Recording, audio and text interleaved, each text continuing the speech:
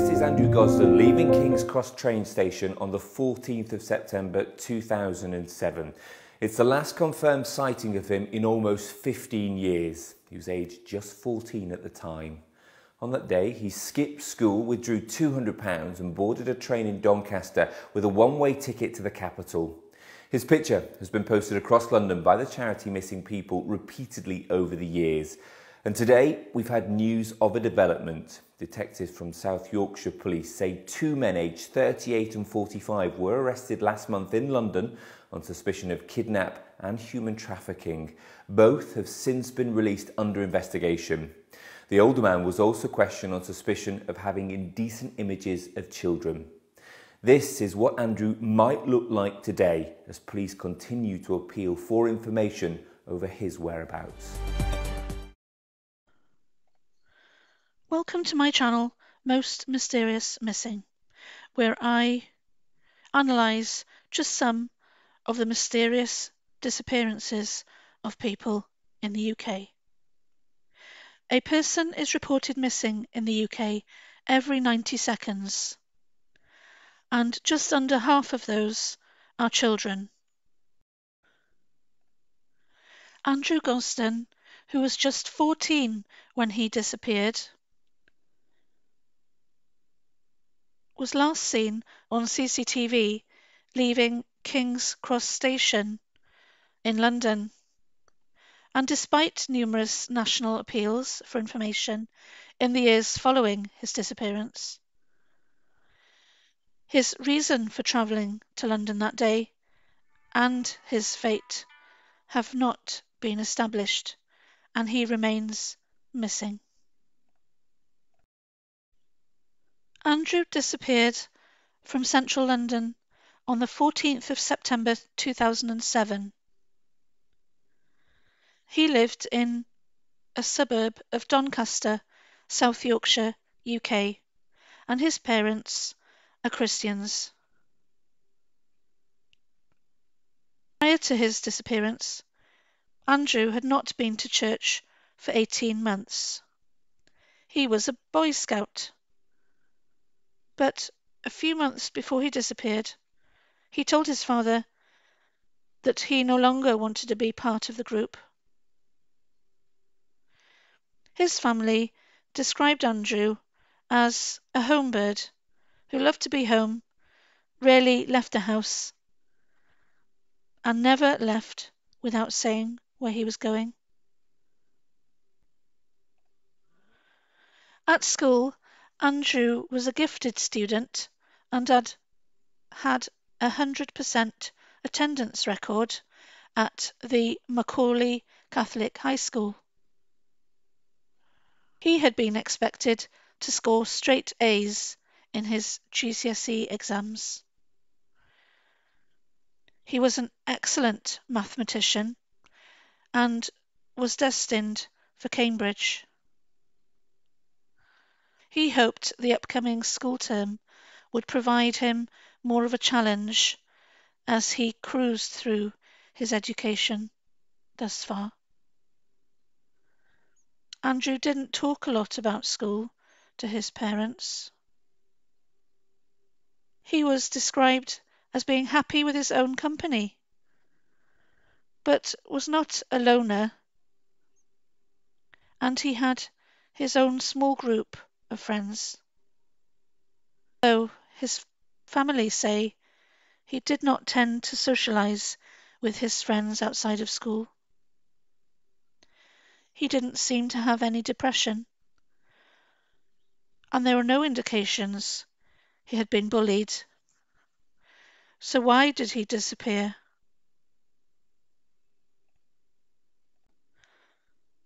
So what happened on that day back in 2007? Well, he left his house in Doncaster and he went to the cash machine and withdrew £200. Then he bought a one-way ticket to London. Why on earth did he buy a one-way ticket and not a return ticket? He was last seen on CCTV at King's Cross Station. But his reason for heading to London remain unknown. He didn't tell his parents he was going, nor why he was going. They knew nothing about his plans for travelling to the capital that day. Is it possible that Andrew had gone to London to meet somebody he met online? Well, there was no trace of activity by him on his home computer, school computer, or local library computer. There was no evidence to suggest that he was going to London to meet someone he'd met online. Interestingly, during the 2007 school summer holidays, his parents had suggested that he travel alone to London to stay with his grandmother, but he decided he didn't want to go. At the time of his disappearance, he had only just returned to school following the summer holidays. And interestingly, in the days leading up to that day, he twice broke his normal routine, where he walked home from school rather than taking the school bus. Walking home from school would have been 4 miles, 6.4 kilometres home, and this would have taken him around 1 hour and 20 minutes. The night before he left, he was described by his family as being normal. The day was uneventful. They ate a meal together, as usual, and all washed up the dishes afterwards. Andrew spent an hour making a jigsaw with his dad. On the morning of his disappearance, he found it difficult to wake up and seemed quite irritable. And his mother said that this was rather unusual, as he normally awoke on time. At 5 minutes past 8, he left his house for school and was seen walking across the local park, Westfield Park, to his usual bus stop by a family friend, Reverend Alan Murray, who happened to be sitting on a park bench. However, instead of taking the school bus, he diverted from his usual route and continued to a cash machine at a local garage. Here he withdrew £200 from his bank account, which was almost all of his money. But the machine would only allow withdrawals of £20 increments. He was then seen by a neighbour's CCTV returning home.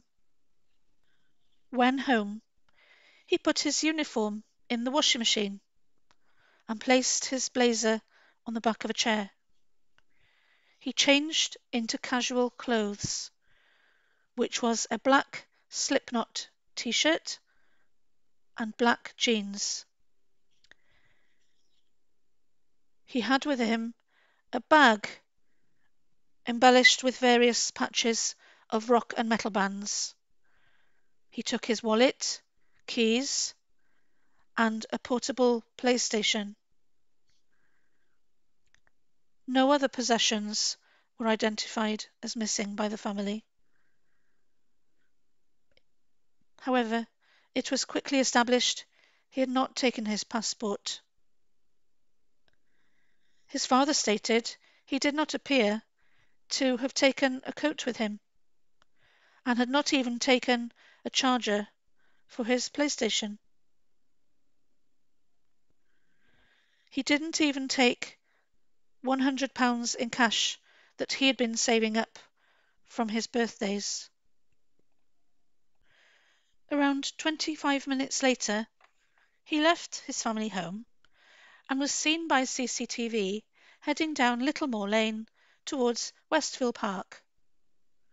He walked all the way to Doncaster railway station, and it was there that he purchased a one-way ticket to London, which cost him around £31. The ticket seller later stated that she had told him that a return ticket would only cost him 50p more, but he insisted on purchasing a single ticket. A little while later, he was seen boarding the train to King's Cross Station, and he was seen alone. A woman reported that she sat next to him, and she described him as being quiet and fully engrossed in playing with his video game. When he failed to attend his morning lessons at his school, his teachers tried to contact his parents. The school stated that they had called his parents and left a message informing them that he had not attended school. However, on the wrong person's phone. He arrived at King's Cross Station at 11:20 in the morning and was captured on CCTV, leaving the main entrance of the station. This was the last confirmed sighting of him. The temperature in London on that day was 19 degrees Celsius, or 66 degrees Fahrenheit, which is considered to be warm weather in the UK for that time of year. That evening, the Gosden family assumed he had been to school, and then they sat down for dinner, believing he was either in the converted cellar playing video games or in his room doing homework. However, when they finally discovered he was not in the house, they thought he could be with a friend or a neighbour and had simply lost track of time. His parents telephoned his friends, who informed them that Andrew was not there and had not been at school that day. Then, around 7 p.m., the family called the police. Andrew's sister Charlotte stated, I quote, "It was just a complete panic. We initially thought something must have happened on the way to school. When we found that he hadn't even been to school or even tried to go to school, that was even more worrying." End quote. Charlotte and Andrew's father Kevin searched the route to school and areas nearby, but found no evidence. Within 3 hours of realizing he had disappeared, a missing person leaflet was produced for circulation.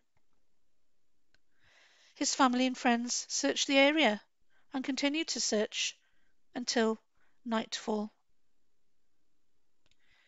During that weekend, the police searched the bushes near to Andrew's home in Doncaster, but again found no evidence. And 3 days later, after speaking to the woman who had sold him his train ticket, police confirmed that he had travelled to London. The ticket seller remembered Andrew well because he had refused a return ticket, despite it only costing a small amount more than a single.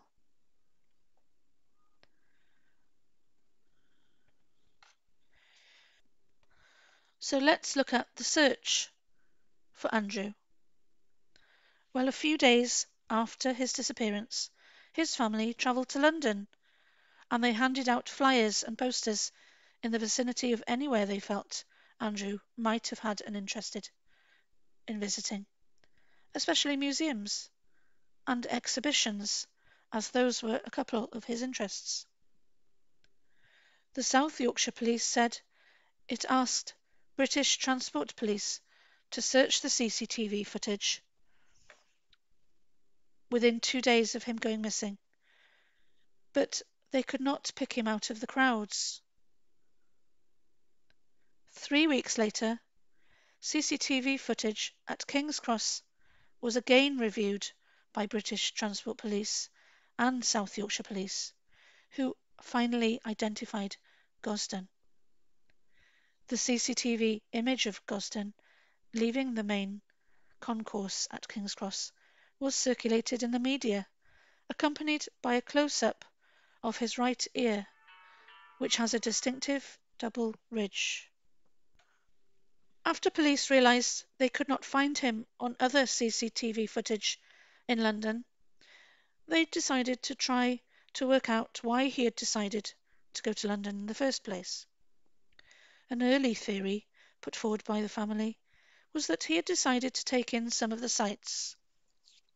He was known to enjoy London and would sometimes visit the capital with his family to see his grandparents, aunts and uncles, and family friends who lived there.